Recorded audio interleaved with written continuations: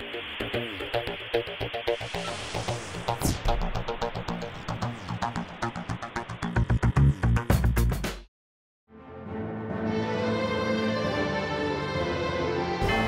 I'm Christine Niles. Today's Wednesday, October 5th, 2016. Here are your latest Church Militant headlines. The Holy League will be hosting a men's conference this December. Tuesday, Church Militant spoke with the man hosting the conference.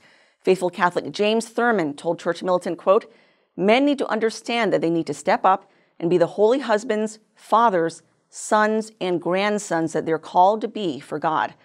The Holy League is endorsed by former prefect of the Apostolic Signatura, Cardinal Raymond Burke, and is sponsoring the 54-day Rosary Novena for our nation.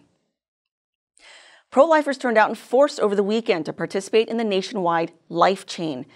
Each year, thousands in the United States and Canada gather on the streets on the first Sunday in October to witness to life. ChurchMilitant.com was on the scene with around 50 pro-lifers standing for the unborn in Woodhaven in Metro Detroit over the weekend. Pro-lifers stood up holding signs that said, "Abortion hurts women," and "Adoption, the loving option," among others. Several demonstrators commented that the pro-life movement must talk more about the evils of contraception if we expect an end to abortion. Cardinal Robert Sarah is telling Catholics they can only truly understand God in silence. In his latest book, titled The Strength of Silence, the head of the Vatican's Congregation for Divine Worship says, God's first language is silence. He condemns the superficiality, selfishness, and worldly spirit that are spread by our media-driven society, and says our most urgent priority is to move away from the noise and make God the center of our lives. The Cardinal went on to encourage more sacred silence during Holy Mass so the faithful can more intimately commune with God. Poland's Prime Minister is backtracking from a total abortion ban.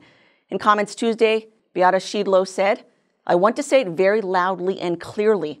The government of law and justice was not working and is not working on any law that would change the currently binding regulations." She's referring to a total abortion ban recently approved in the lower house of parliament and backed by the Catholic Church. The contentious abortion debate was sparked in Poland earlier this year after a baby born after a botched abortion was left to scream in agony for more than 20 minutes before he died. A new law in Massachusetts prohibits discrimination of transgenders. Under this new law that was signed on Saturday, transgenders will be able to enter into Catholic churches throughout the state and use the bathroom of their choice. The Massachusetts Family Institute will attempt to repeal this law and have already gathered more than 30,000 signatures.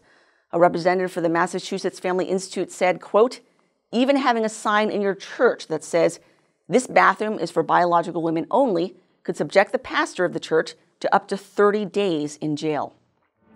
I'm Christine Niles. Those are your Church Militant headlines. Please watch The Vortex today, where Michael talks about no consequences.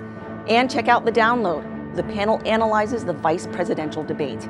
Please share headlines with your friends. See us on Facebook and Twitter, and may God bless you.